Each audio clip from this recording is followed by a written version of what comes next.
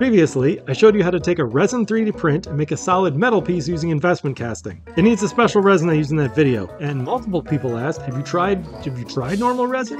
Well, no, I haven't, and I never turned on an opportunity to burn stuff, so let's try that now. Here's a demonstration to show the issue. On the left, and already burning because some idiot forgot to start the camera, is the casting resin I used last time. It's got a wax content to it, and you can see that it burns and melts. It forms like a puddle on the brick.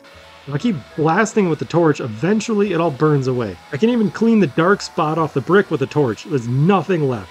On the right is normal printing resin. No melting, just a super toxic smoke, and eventually a burned chunk remains. No matter how much torch action I throw at it, it never actually burned away. I even got the whole chunk like yellow hot for a long time. And eventually I gave up. So there's this crud left over. That's going to be inside the mold and it'll ruin the casting. I'm not the only person to try this. I'll link a video down below by Vogman where he shows what happens when you cast with normal resin. Now the short version is it ruins the surface tension because the metal goes in there and it's full of ashes and it cruds it all up. It's a bad day. I have a potential solution, which we'll get to later. But before we get to that, let me show you what we're going to do here. I'm going to do the whole process as much as possible exactly like last time with a couple of key differences. First off, instead of the burnout resin, I'm going to use this standard Elegoo 8K Space Gray resin. And I'll be printing it on the same Elegoo Mars 4 Max printer. Now this resin is not designed for burning out, but for normal printing, it's really nice. I printed a bunch of things with this combination and the detail is pretty incredible. It's to the point where I can't get a picture using this DSLR camera that shows the detail. I probably need a macro lens. And I printed this mini file I got for free, I don't remember where, and it's got surface detail on this thing so good, I can't see it with my eyes. It wasn't until I took a picture and blew it up that I could actually see the fine detail. This is the level of print quality that we got with printers these days. I imagine a lot of the extra fine like surface details, if you were able to get them through the casting process, you'd probably polish them right off. Like that's the level of quality that I'm seeing from this printer and this resin. So if you just want plastic, I mean, this is pretty impressive. It's a 9-inch printer, by the way, so it's bigger than most Mars printers. It's not huge, but the machine's pretty compact, which I showed last time. So if you're short on space, but you still want a big plate, no, it's not a bad idea. So I kind of get why you would want to use normal resin, right? It's much cheaper, it prints easier. There's fewer issues, the details are incredible. I don't think I got this kind of sharpness with the casting resin, although I may not have had their settings just right. Normal resin's also easier to clean up, especially if you have a wash station. That casting stuff is really sticky. And the curing process is much easier too. No bathing it in vegetable glycerin, and it didn't take a freaking hour to cure. And the print failure rate using normal resin's lower, although it wasn't that bad to begin with. The only issues I did have were caused by a ruined FEP sheet that I screwed up by failing to remove a test thing before starting another print. Whoops! So like I said, if you only want to print stuff in plastic, this Elegoo stuff and the Elegoo printer is a pretty good setup. But what am I going to cast this time? Well, where did I put it? Here it is. One of these! This is a print of my head, scanned before I shaved down my beard.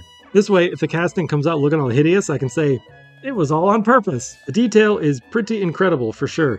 I did one thing here that's going to help with the burnout. I printed this hollow, and it's pretty thin-walled. My logic was, if the resin leaves ash behind, and I want less ash behind, I need less resin in there. I stuck them on a hot glue stick sprue in the same manner as last time, in the same pipe flask with the same 3D printed cap, use the same exact Prestige Optima plaster, vacuum the same way, with the same burnout schedule listed on the Prestige website, with one difference. Usually, when you're burning these out, after it's done, you cool it down to the temperature where you're going to pour, and that temperature can vary. I didn't do that. I let it cool down to room temperature. You can kind of see it left a bunch of ashes in the bottom of the oven. There's also ashes in there, which I really couldn't get on camera, but they're there, trust me. And here's where the air compressor comes into play.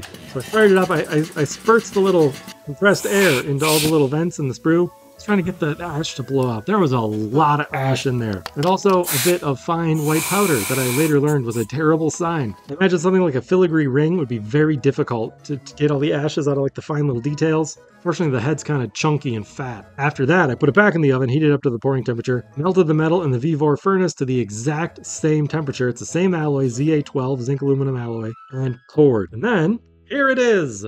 It's not great. For one, I know for a fact that I do have a nose, and it didn't show up on this one. It is on this one, though. Second, the air compressor seems to have eroded a fair amount of the plaster away. That was the fine powder I talked about. You can kind of see in the up-close shots what I mean. That's not ideal for castings, obviously. But here's the kicker. I didn't even get all the ash out. The surface area in a couple places is pretty good. There's one area of my head on the smaller one that looks pretty good, but other areas of that same head are all crusty, which is the result from like the ashes in there. It doesn't even look good after a polish.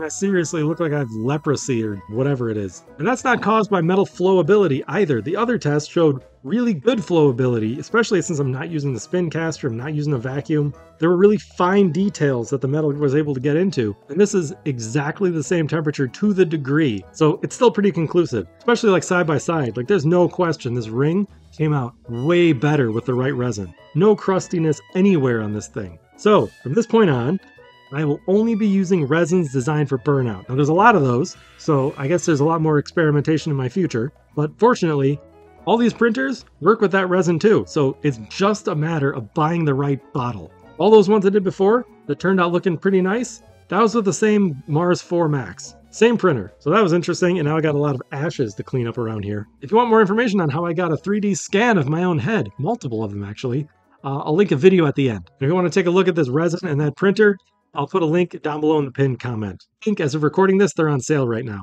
And stay tuned for the future when I actually try to do this the right way. Vacuum rig's still incoming. I need a sign up for this. I said get lost once. That went over well. See you next time. Don't burn yourself. Video has ended. Go in peace.